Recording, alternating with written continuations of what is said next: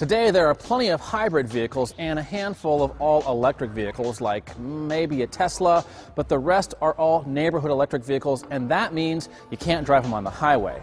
But this is the Aptera 2E. One of the reasons it looks so unusual is that it's super aerodynamic. The problem with traditional cars is that they spend up to 50% of their energy just pushing air out of the way. That isn't a problem with the Aptera. In fact, when loaded with people and cargo, it can go up to 100 miles on just a single charge. On the road, the Aptera feels like a typical electric car in many ways. Acceleration is brisk and quiet, but eventually a little tire noise makes its way into the cabin as the vehicle builds speed. Because the 2E is so light, the ride is a little bouncy.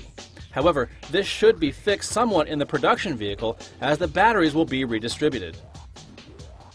One more thing that makes the Aptera so efficient is that the car is lightweight. For example, this composite body shell is so light that two people can easily lift it off the ground. When the car is fully assembled, an Aptera should weigh no more than 1,700 pounds. So the Aptera is definitely efficient, but who says efficiency can't be fun? To save weight and energy, the Aptera uses manual steering. At very low speed, it requires a lot of effort, but once the vehicle is moving, it feels fine. Handling is predictable, and the odd-looking Aptera can actually be just as fun to drive as a typical sports car.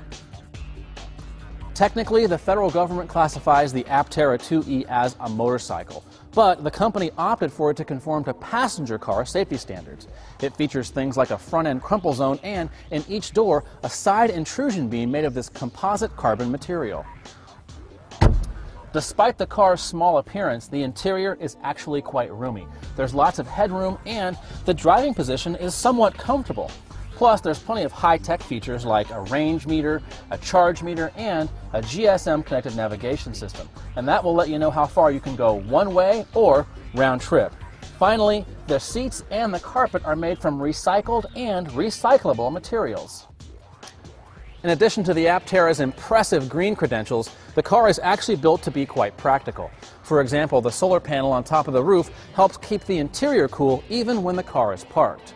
Plus, there's a moderately sized cargo area that can hold up to 15 grocery bags for a maximum of 250 pounds. What's important to remember about the Aptera 2E is that this is not some sort of crazy concept car or an outlandish prototype. This is a car that you can actually buy as soon as October of 2009, at least in California. Now, more than 4,000 people have already placed their order. Initial versions are electric only, but the company says they have a gasoline version and a series hybrid planned. The price starts at $25,000 and goes all the way up to $40,000.